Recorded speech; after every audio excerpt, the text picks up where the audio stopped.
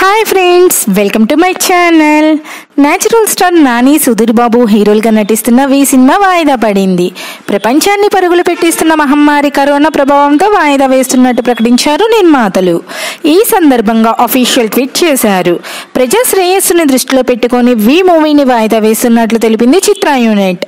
మార్చి 25న ఉగాది శుభాకాంక్షలతో ఈ చిత్రాన్ని విడుదల చేయాలని భావిస్తున్నప్పటికీ కరోనా కారణంగా మూవీని ఏప్రిల్కి వాయిదా వేశారు. ఈ సినిమా కోసం ఎంతో ఆసక్తిగా ఎదురు చూస్తున్న మీకు తప్పక వినోదాన్ని అందిస్తామని మేము హామీ ఇస్తున్నాం అని చిత్ర బృందం పేర్కొంది.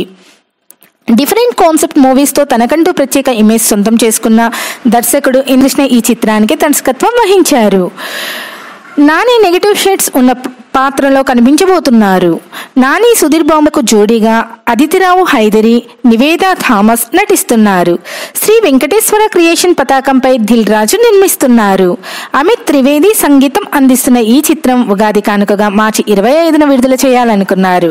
కానీ కరోనా ప్రభావంతో వాయిదా పడింది.